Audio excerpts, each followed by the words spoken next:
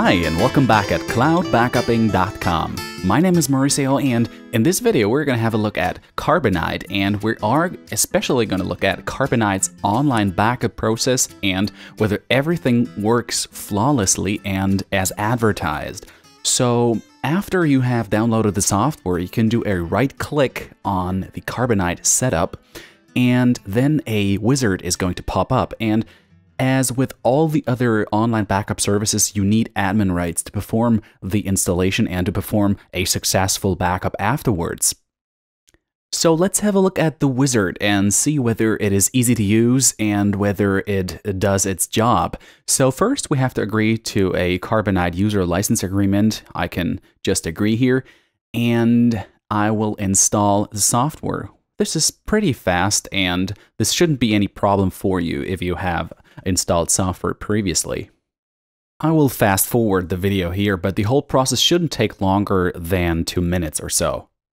Okay, so let's start the client, going into the start menu here, and we're going to start the Carbonite Info Center to see how we can perform our first backup, because the first backup is always the most important backup. It is going to take a longer time because, well, depending on your data you have, because it's the first backup and you have to shovel all the data onto Carbonite servers. So here you can give your computer a nickname, and I'm going to name it a VM because it is my virtual machine, and you can here also select whether it is a desktop or a laptop machine.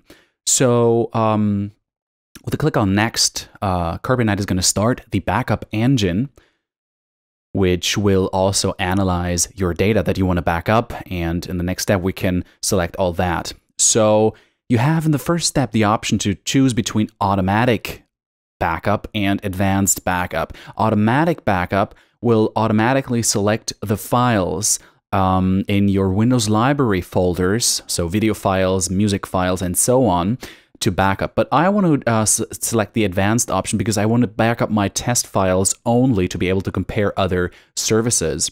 And this test folder is 1 GB in size, so I have to exclude again the default online backup selection and select my my files manually here. And Carbonite works very easy. You just have to make a right click on a folder or a file, and then select in the menu to back it up with Carbonite. And I plan to do just that. So, and here is another option that we have to select. Do we want to back up our files continuously, meaning that every time you change a file, Carbonite automatically backs it up? Or do you want to create an online backup schedule if your files don't change that much? I can highly recommend using the continuous backup, because you're certainly going to forget about that, and then you change a file and it is not backed up, and then your hard drive fails, and then you're going to lose everything. So better do the continuous backup because it doesn't eat so much system resources as you might think. The next step is a very important step because you can select your private encryption key, and this might confuse some people. What is a private encryption key? Well, a private encryption key adds another security layer to your backups, because if you have a private encryption key, you encrypt your files locally on your machine, and nobody will be able to access your file without this private encryption key. For this video and for purposes of speed, I will just skip that and will not select a private encryption key, but I can highly recommend you doing so, because if you select a private encryption key, nobody else can access your data, not even Carbonite, so you have to store that key into a very safe location and never lose it, because if you lose it, you are not going to be able to access your data anymore, period.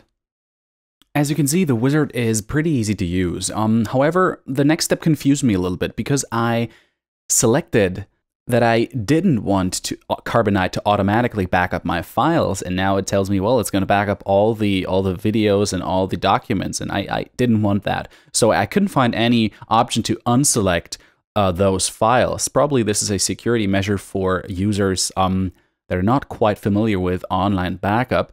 And this is certainly very helpful, but for me, well, this wasn't the case here. And also what is very important is that Carbonite will not back up files that are larger than 4 GB or external hard drives. For that to work, you need the Home Plus or Home Premier version of Carbonite. So despite not having the backup selection I wanted, I just click on Start the Backup, that we can continue here. And Now you are in the overview of your backup, and Carbonite will analyze your files and tell you exactly how much gigabyte you have to back up and more or less how long this will take. And on average, you can back up 3 to 4 gigabyte per day, and this obviously depends on your internet connection. If you have a fast internet connection, this can be even faster than the 4 gigabyte per day. But let's dig a little deeper into Carbonite and have a look at the settings menu that you have on the right-hand side of the info center. And you can see you have several schedule options. You could say, okay, I want to back up continuously, which backs up all the files whenever you change them. Or you can also say you do not want to have a backup during certain hours. For example, you know that at 10 a.m. in the morning, you always convert videos, and this eats up a lot of system resources. And therefore, you could deactivate Carbonite to back up your files to save those resources. Also, you can see below in the options that the dots, the colored dots, indicate which files are backed up or which are about to be backed up by Carbonite. And also, you can reduce Carbonite's internet usage if you have a slow internet connection, for example. So you can see there are no really advanced scheduling options or difficult menus. It is very easy to use, and it is actually for the backup beginner, for the hassle-free backup. And this is what I like. I don't have to think a lot about my backups. I just keep my data safe. And here you can, for example, see how those dots look like and how you can set a file for backup. So you just click on you just do a right click on a folder or a file and go to the Carbonite menu, and you can see, okay, this file is pending for backup. If there wasn't this orange dot, you could just say, okay, I want to back up this folder with Carbonite, and that's it. But let's see now how fast Carbonite's online backup really is, and I will pause the video here and come back to you with the result, how long it took to back up those 13 gigabytes I have here. And wow, I can say Carbonite is really fast. It took under an hour for 1 gigabyte. So all in all, it didn't take longer than 12 hours. So around a day to back up almost 14 gigabytes. So I'm very happy with the overall result and velocity of Carbonite online backup. And well, in the next video, we are going to see how the restore process works. So does Carbonite really restore all of our files correctly, and how fast is the restore process? I'm going to review that in the next video, and I hope you join me. So if you like this video, please give it your like and recommend it to your friends and family on YouTube, and always do a backup. See you in the next video. Bye-bye.